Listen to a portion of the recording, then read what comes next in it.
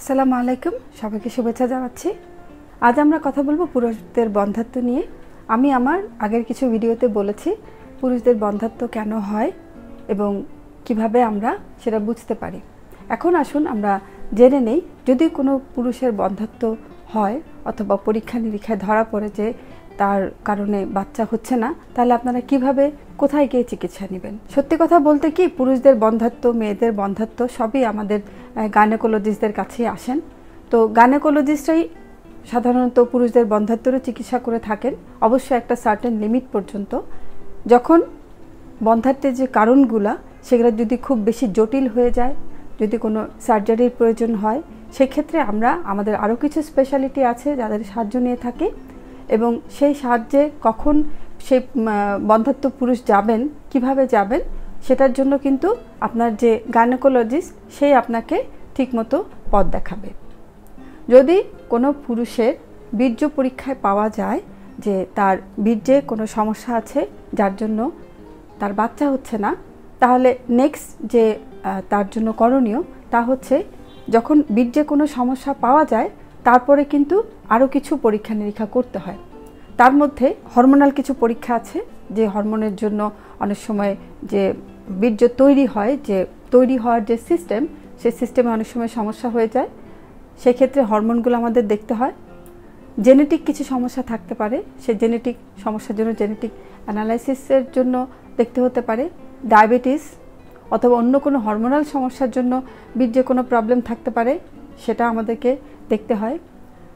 জন্মগত কিছু ত্রুটি থাকে, যেমন পুরুষদের দুটি অন্ডকোষ থাকে যেখান থেকে বীর্যগুলো তৈরি হয়, সেখানে যদি জন্মগত কোনো সমস্যা থেকে থাকে সেটার জন্য চিকিৎসার জন্য অন্যত্র ব্যবস্থা নিতে হবে। তাহলে প্রথমেই যখন কোনো ইনফার্টাইল পুরুষ গাইনোকোলজিস্টের কাছে আসেন, তার শারীরিক পরীক্ষার জন্য তাকে একজন সার্জন অথবা একজন ইউরোলজিস্ট অথবা একজন এন্ডোক্রিনোলজিস্ট, যদি সে পুরুষ হয়, তার কাছে আমরা পাঠিয়ে থাকি। তার শারীরিক পরীক্ষায় যদি কোনো সমস্যা পাওয়া যায়, যেমন শারীরিক পরীক্ষা অনেক সময় ভেরিকোসিল নামে একটি সমস্যা আছে যেটা পাওয়া যায়, যেটা পরে সার্জিক্যালি কারেকশন করতে হয় এবং এই কারেকশনগুলো সাধারণত ইউরোলজিস্টরাই করে থাকেন, আমরা তার কাছেও পাঠিয়ে থাকি। আমি এখানে আরেকটি ছবি দেখাতে চাচ্ছি। এই ছবিটি হচ্ছে পুরুষদের প্রজনন তন্ত্রের ছবি। আমরা এখানে দেখতে পাচ্ছি এটি হচ্ছে প্রোস্টেট, এটি হচ্ছে ব্লাডার এবং এটি হচ্ছে অন্ডকোষ। সাধারণত এই জায়গাতে যে স্পার্মাটোজোয়া অথবা স্পার্মগুলো আছে এখানে তৈরি হয়। তৈরি হওয়ার পরে আপনারা দেখতে পাচ্ছেন এক লম্বা একটা রাস্তা, এই রাস্তা ক্রস করে এখানে আরও কিছু শরীরের কিছু অর্গান থাকে, যেখান থেকে কিছু কিছু স্পার্মের কিছু উপাদান এখান থেকে যোগ হয়ে প্রস্টেট পার হয়ে এখান থেকে তারপরে ফাইনালি এটা বের হয়। তাহলে এই যে আমরা বড় একটা রাস্তা দেখতে পাচ্ছি, এই রাস্তার যে কোনো জায়গায় একটা কোনো সমস্যা হতে পারে। যেমন অন্ডকোষের সমস্যা আমি আগেই বলেছি, যদি সেটা জন্মগত কোনো সমস্যা হয় এখানে তৈরি হবে না। আবার ধরলাম যে এখানে সবই ঠিক আছে, এখানে তৈরি হয়ে যখন সে এই রাস্তাটা ক্রস করে প্রস্টেট পর্যন্ত আসবে, এই রাস্তার মধ্যে কোনো ব্লকেজ থাকতে পারে, কোনো প্রবলেম থাকতে পারে, সেখান থেকেও কিন্তু যে বীর্যর যে কোয়ালিটি সেটা সমস্যা হতে পারে। তারপর ধরি আমি এইখানে প্রস্টেট ক্রস করে যখন ফাইনালি সে বের হবে, এখান থেকে আমরা দেখতে পাচ্ছি কি ছোট ছোট গ্ল্যান্ড আছে, এখানেও কিছু উপাদান মিক্সড হওয়ার পরে সেটা ফাইনালি বের হয়। এখন বের হওয়ার রাস্তায় যদি কোনো সমস্যা থাকে, সেখানেও কিন্তু দেখা যাবে যে ওই পুরুষটি সবই ঠিক আছে কিন্তু তাও বাচ্চা হচ্ছে না। এ ধরনের কোনো সমস্যা যদি থেকে থাকে, আমরা সেইভাবে সেই রোগীকে কনসার্ন ডক্টরের কাছে পাঠাই, যাতে এই সমস্যাগুলো রেকটিফাই হওয়ার জন্য একটু সময় লাগে, সময় সাপেক্ষ। পুরুষদের বন্ধ্যাত্ব এটা একটা সমস্যা যে ট্রিটমেন্ট করতে অনেক সময় লাগে, মিনিমাম 3 থেকে 6 মাস সময় লেগে যায়। সেভাবে চিকিৎসা করার পরে আবার আমরা একটা বীর্য পরীক্ষা করি। সেই বীর্য পরীক্ষায় যদি আমরা দেখি যে তার সমস্ত কিছু ভালো আছে, সেক্ষেত্রে আমরা আশাবাদী হই যে পরবর্তীকালে সেই দম্পতিটি সন্তানের মুখ দেখতে পাবে।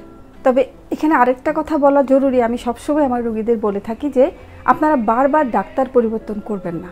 কারণ একজন ডাক্তার যখন একজন ইনফার্টাইল কাপলকে চিকিৎসার জন্য মনস্থির করেন, যখন তাকে চিকিৎসার পদ্ধতি দেওয়া হয়, ব্যবস্থাপত্র দেওয়া হয়, তখন অবশ্যই কিছু ধাপ আমাদের চিন্তা করা থাকে।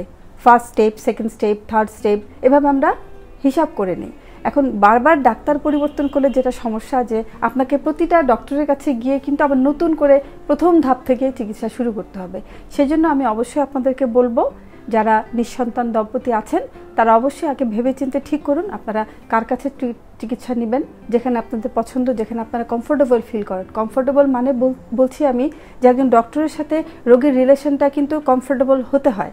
কারণ রোগী যদি ডক্টরের কাছে নিজের কথাটা বলতে না পারে, লজ্জায় যদি অনেক কিছু সে প্রকাশ করতে না পারে, সে ডাক্তারকে যদি তার বিশ্বস্ত মনে না হয়, তাহলে কিন্তু এখানে একটা খুব বড় একটা গ্যাপ থেকে যায়। সেজন্য আমি আপনাদেরকে অনুরোধ জানাবো, আপনারা চিকিৎসা নেওয়ার আগে প্রথম ডক্টর ঠিক করুন এবং ডক্টর ঠিক করার পরে নিজেরা মনস্থির করুন যে এখানে আপনারা নির্দিষ্ট যে সময়টা, সেই সময়টা চিকিৎসা করবেন এবং চিকিৎসার যে ধাপগুলো সেগুলো ওই ডক্টরের কাছে আপনারা শুনে নিন।